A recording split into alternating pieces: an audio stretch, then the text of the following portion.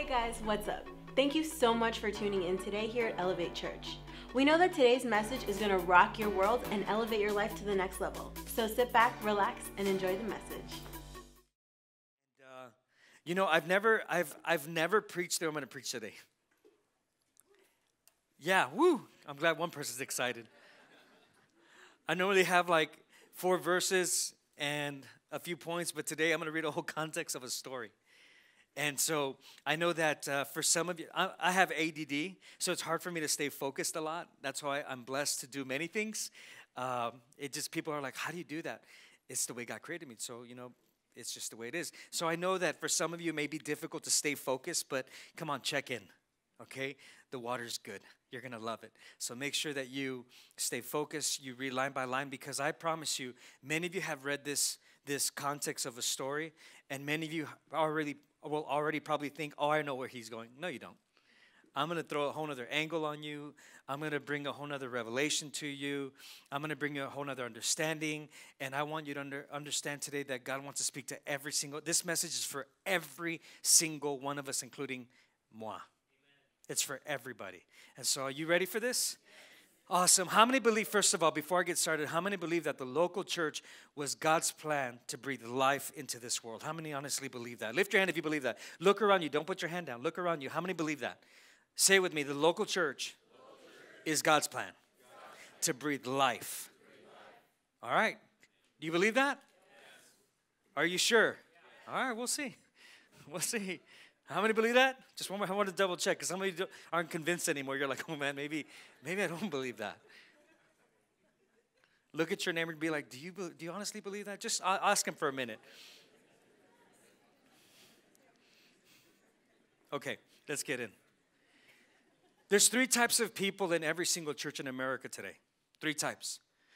The first person is the person who believes in breathing life, believes in the power of the local church, and has done everything they possibly can to bring life to their family members, their friends, their coworkers, maybe a son, a daughter, maybe a mother, a father, and you've done everything you possibly could to bring them the life of the gospel of Jesus Christ, to save them, to help them, to believe in them. Listen, I know it's easier to dig dirt out of people, but I'll tell you, it's harder to dig for gold.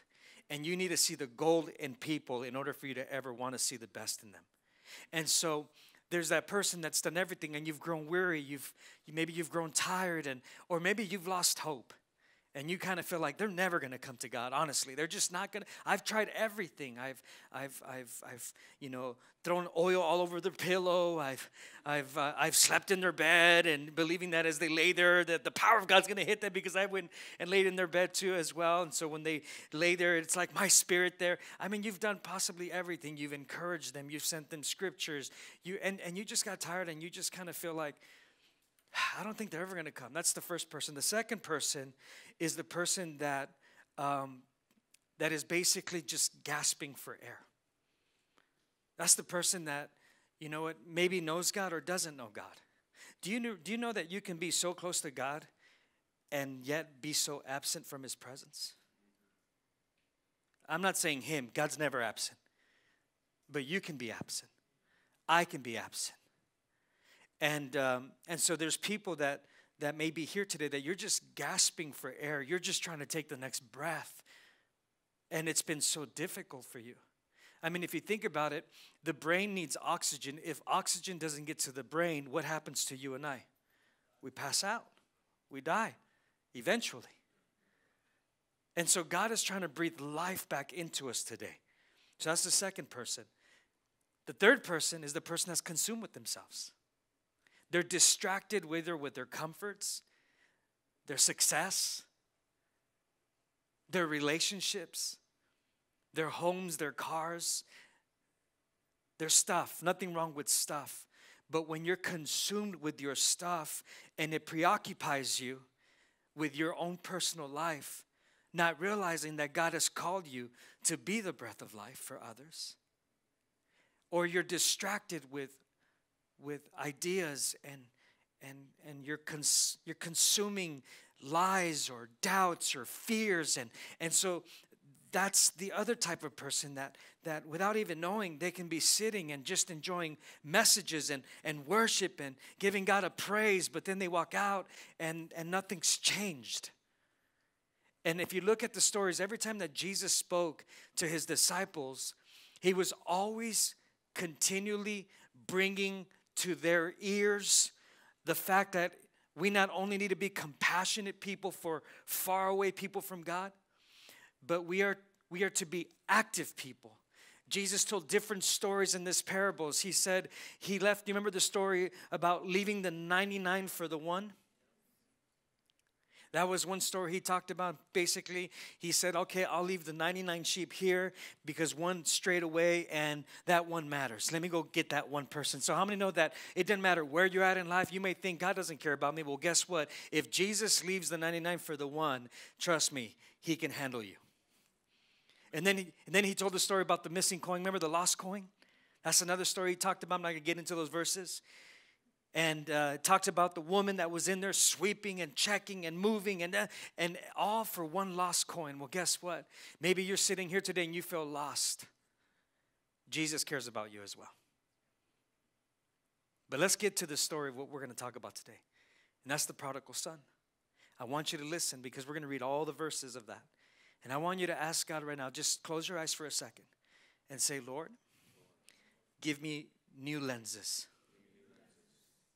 and a spiritual understanding to see what you need to show me. Say, I'm ready. I'm your student. I'm a learner of your word. In Jesus' name, amen. Okay, let's read this together. I want you to go with me to Luke chapter 15. And then we may pause and just talk about a few things here. I want you to stay in tune, okay? Because God's going to speak to you in several ways. I believe that God's going to maybe give someone an answer. God's going to maybe give someone some insight, some wisdom, maybe even a strategy. I don't know, but just pay attention today because I believe beyond the message that we have for you, I believe God's going to speak to you. All right, ready? Luke 15, verse 11, and we're going to read all the way to 32, but don't get ahead of me. Stay with me. Stay in step. Because the steps of a righteous man and woman are ordered by Pastor Mauricio today. Jesus continued. Jesus what? That means that he continued to have the same conversation with his disciples. The same topic kept coming up. So Jesus continued. There was a man who had 2 sons. Today I want to talk about the tale of 2 sons. It's the tale of 2 sons and a father. And I know that many times we focus solely on the prodigal, but this is a story of 2 people and a dad. Verse 12, and the younger son spoke to his father, and he said, give me my share of the family property. So the father divided his property between his 2 sons. Not long after that younger son packed up all he had. Then he left for a country far away. There he wasted. Everybody say wasted. That name prodigal means waster.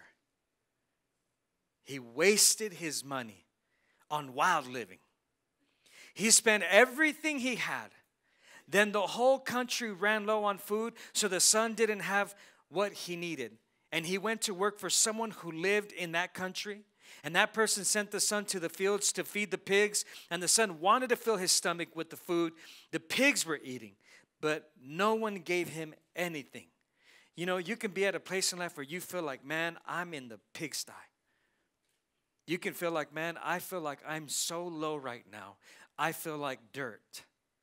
I mean, this guy came to the end of himself.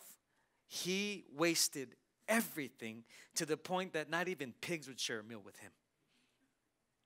And the son wanted to fill his stomach with the food, and the pigs wouldn't give him anything. And then, verse 17, then he began to think clearly again. Then he began to think clearly again. I'm praying that we would have a spirit of thinking clearly again. And he said, how many of my father's hired servants have more than enough food? But here I am dying from hunger. Come on, he wasn't even dying from his sin. He was dying from his physical needs. I will get up and go back to my father. And I will say to him, this is where he brings out his little notepad and pen, and he starts writing almost like a letter, just rehearsing what he wants to tell his father. He says, Father, I have sinned against heaven. So he wants to tell dad right away, Father, I messed up. And I have sinned against you. Not only did I sin against heaven and God the Father, but Father, I sinned against you. I have put our family in some very bad situations. I have placed our family in a not so good place, and I'm no longer, look at this, and I'm no longer fit to be called your son. And maybe you feel that you're not fit to be called a daughter. Maybe you're here today and you don't feel like you're fit to be called a son. Maybe because right now you've experiencing some things like the prodigal son. Maybe there's been some rebellion in you. Maybe there's been some issues in your heart that you haven't addressed, like forgiving and releasing, and you're just walking around in bitterness. And you just feel like, how can God even accept me if I can't even accept others? And so this guy's like, man, I'm not even fit to even be called your son anymore. I'm not fit to be called your daughter. Make me at least like one of your hired servants. Verse 20, so he got up and he went to his father. And listen to this, and while the son was still a everybody say long way off. Because you're going to get this story right now.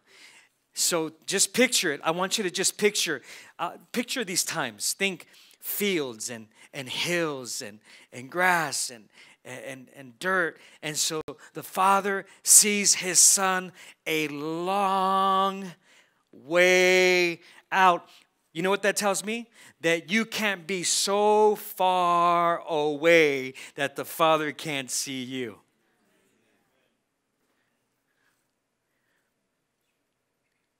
He was filled with tender love for his son. He ran to him. He did what? And he threw his arms what? And he what? Everybody go like this. Thank you. Verse 21. And the son said to him, Father, come on, look at that. He immediately comes, he already memorized his script. Father, I have sinned. Look at this. Against heaven and against you, and I'm no longer fit to be called your son. But the father said, I'm sure he just cut him off like, okay, I know you wrote this down, put that away. And he says, look, but the father said to his servants, quick, bring the best robe and put it on him. Put a ring on his finger. Put a ring on his finger and sandals on his feet. Bring the fattest calf. Notice it didn't say the smallest calf. It says the fattest calf. And kill it. Let's have a feast. And what? This son of mine was dead. And now he's alive again. And he was lost. And now he is. So they began to. And the older son was in the field. And when he came near to the house, he heard music and dancing. So he called one of the servants. He asked to him, hey, man, what's going on? And he said, verse 27, your brothers come home. And the servant replied, your father has killed the fattest calf. And he has done this because your brother is back safe and sound. And the older brother became. And he refused to go in. See, you may not be the prodigal son or daughter, but this is the tale of two sons. But you may be the slave in the house, the slave to anger, the slave to bitterness, the slave to unforgiveness, the slave. And he says, he refused to go in. So his father went out and he begged him. This is the brother, guys. This is like me. And I remember my brother was an atheist as well as I was. Me not caring about my brother who was lost, sick, bound, broken. Just the worst of the worst. And now he's home and I'm ticked. How dare. And I look at my dad like, man, are you kidding me? You're throwing him a party after he just wasted all your money? Isn't that how we think as humans? Like, they don't deserve it. They don't deserve forgiveness. So his father went out and he begged him, but he answered his father, look, all these years I've worked like a what? It's like many of us here. All these years I have been walking in the steps that you ordered, and I've been good. And why is it that the heathen at work always gets the promotion? They don't even go to church. I go to church. They don't even pray. I pray. I serve you in the house. How is it that they can own a house and I can't have a house? Slave. Slave. You can be so close to the Father and yet so absent from love.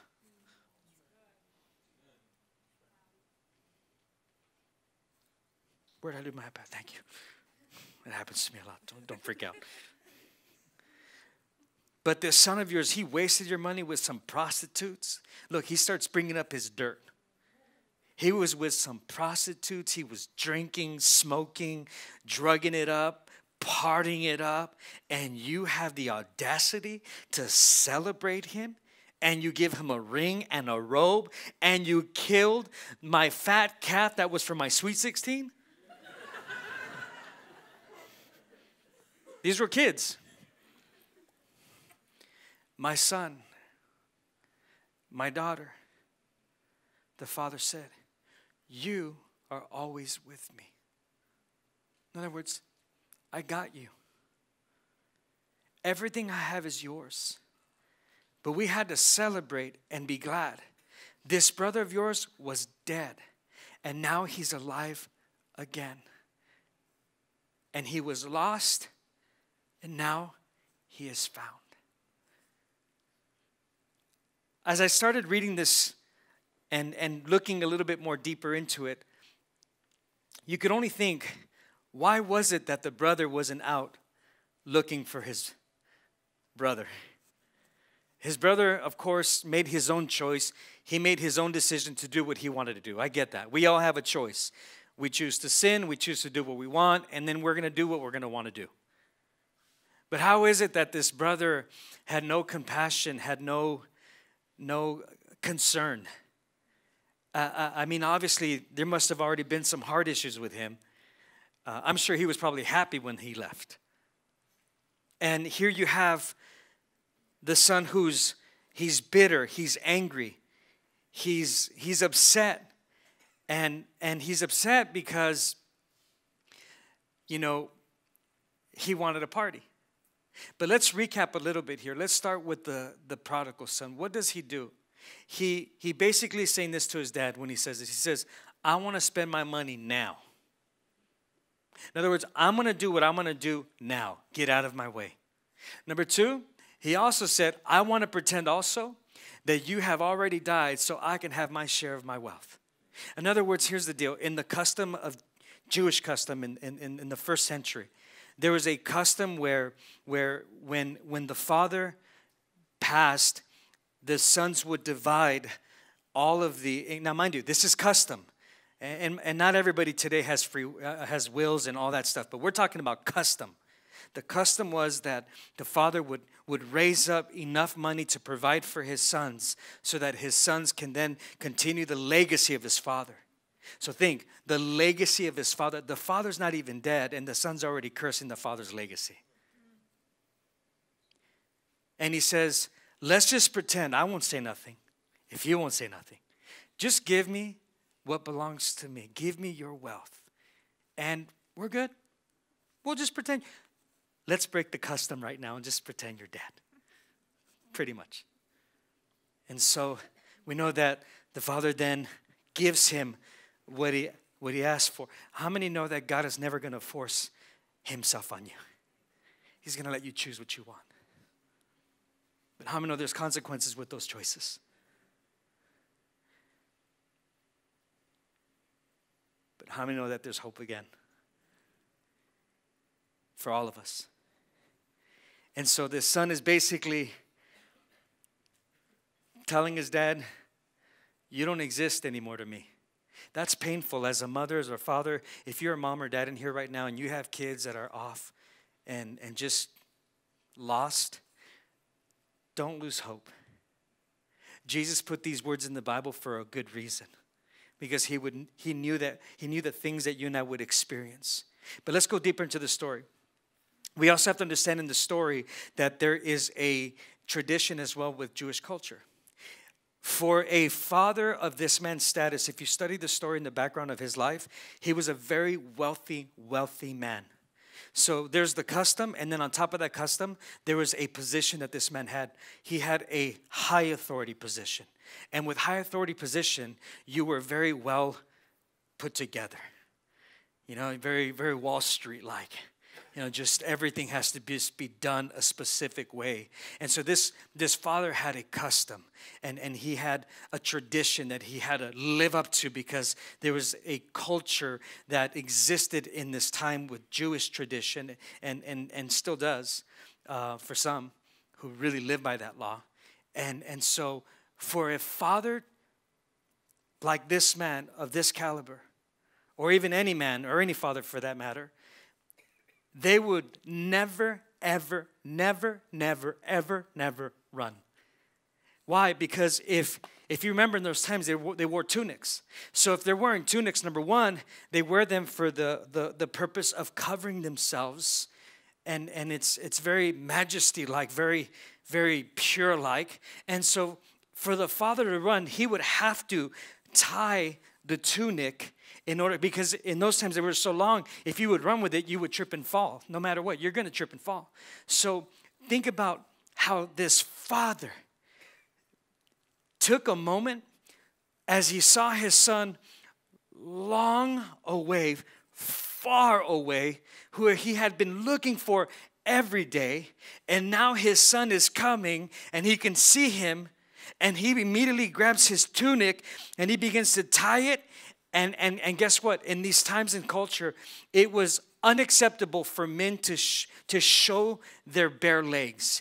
That was shameful. It was shameful. It was perverted.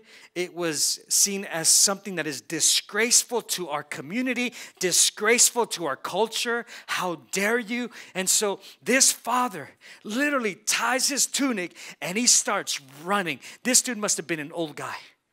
But he's running and running and running to, and it says, and it was long away. Another original verse says, and the sun was far away. And I don't know about you, but far away is far away. It's kind of like where you ask someone like, you know, who lives in Lancaster, where do you live? They just say far away. That's it. That's all, like, okay, cool, man. I ain't driving over there. You're coming to me for this meeting. That's all I need to hear is far away. Are you with me? And so as you start thinking about all these things, here's the question that we have to ask ourselves. If it was shameful for a man to run in that culture, then why did his father run the way? What motivated this father to run the shameful run? What drove him? What moved him? What was it about him not caring about what the tradition of his community, the culture, the religion, whatever it was, that he was willing to break the custom for a son who basically told him, you know what, Dad? Let's just pretend you're dead. Just give me my money. And then he wastes all of the inheritance, the wealth that he was supposed to wait for because it was honorable. And the father has this audacity to look at the son and to look at his culture, to look at his son and to look at his culture, to look at his son and to look at, and he says, we're going to break this culture. What drove him? Love. But beyond the love, let me just tell you something about this. In this same culture, there was a ceremony called kasaza. Everybody say kasaza. And the ceremony kasaza is the cutting off ceremony. In other words, if there were ever anyone in your family that would do what this prodigal son did, you were cut off. And so for some of you, you may have family members that you may have cut off, not intentionally, but unintentionally, because you're just like, they're never going to come.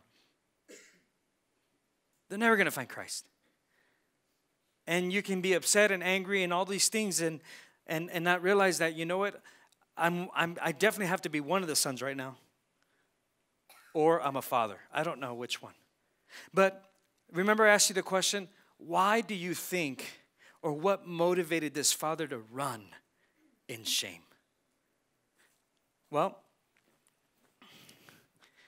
Kasaza was a ceremony that was done the moment any sinner would come back.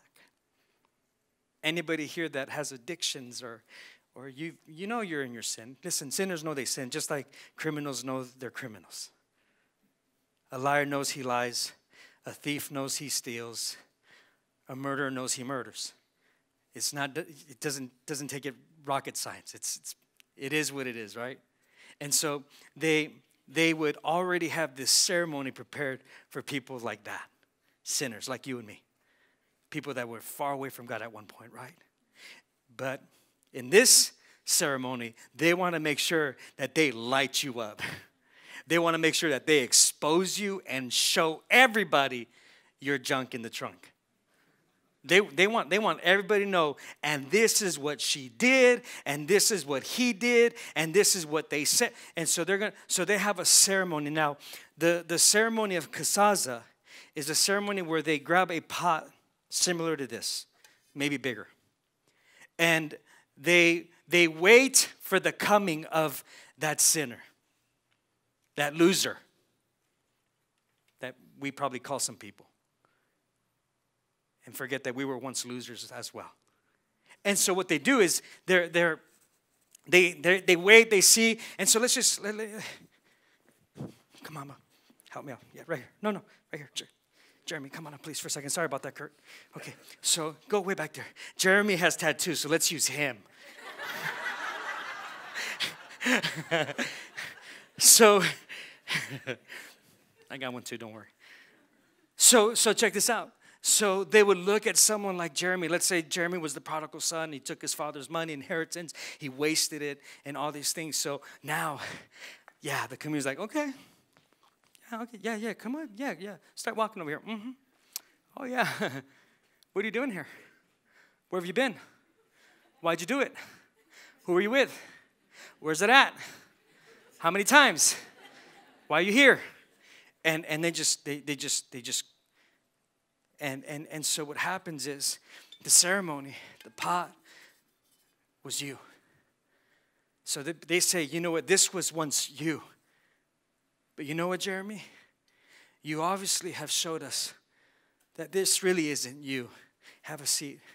What really, give Jeremy a big hand.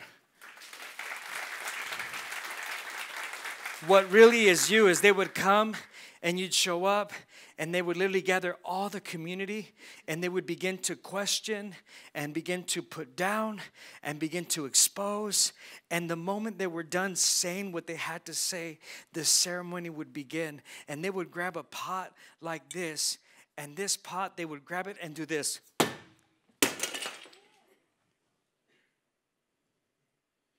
They would do that at the feet of the prodigal son or daughter.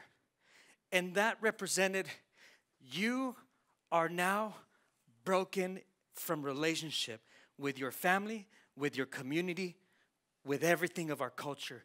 You are no longer welcomed here. And this was the ceremony. So what moved the father? It wasn't just the son. You know what moved the father?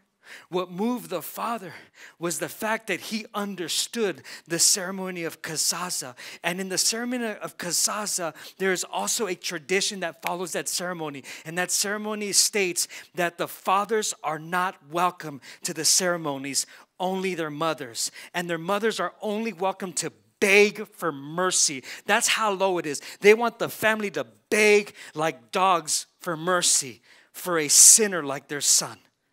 And the father is to stay in the house and only look at the torture and the torment of all this ceremony through the window of his house. Can you imagine what fathers had to experience in this time?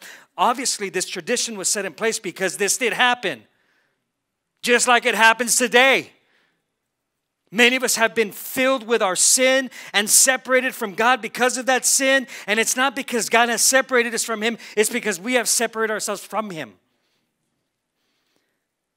But aren't you glad that we have a Heavenly Father who also has a heart to look after you and I in the midst of our deepest and darkest sin and hour, and still look for you and I and ready to run at any moment? Why did He run? Why? Because He knew that the moment He saw His Son, man, He better get to His Son before the ceremony did. Because if He knew that that ceremony started, there's nothing He can do. But God always has a plan. If the steps of a righteous man and woman of God are ordered by God, well, guess what? God has also ordered a step for your salvation, a step for your healing, a step for your redemption, a step for your forgiveness. God has ordered every single step at every single hour of every single day. And so He runs. And just picture this. So, man, all the crowd, all the paraders, the haters, came out ready to just give this dude a beat down. They probably brought all their pots, and all of them would just drop those, and that symbolized the breaking of a relationship. I believe that the Father was motivated by kasaza. I believe that He was motivated with the fact that I'm going to get to Him before they do. You see, you have an enemy. His name is Satan. And the Bible calls him the accuser of the brethren. And he comes to accuse you day and night. And he says, now look what he did. Now look what she did. Now look, God. Now look at her again. There she goes again. Look at her. Look, you call this a daughter? But God the Father rolls up His sleeves, breaks the custom of the law that requires your death. And God the Father looked down from heaven on earth, and He said, I'm going to break their kasaza, and I'm going to break it with my Son, Jesus, who will take the shame from you and put it upon Him, who will take the sin of you and place it upon Him, who will take all of the stuff that you and I are very well aware of, that we have committed sin against our Heavenly Father. And our Father still loves us so much, and He shows so much mercy and grace that He gave us the perfect, cleanest lamb, and His name is Jesus. And Jesus, at that cross, filled with shame, you're talking about a royal son now in rags. And He's on this cross, and He's looking down, and He is saying, forgiven. You see, His arms were stretched out this wide because God wants to remind you that His arms are always wide open, waiting for you to return. And He embraces that prodigal son. And He says, let's not talk about that. And He puts a ring on.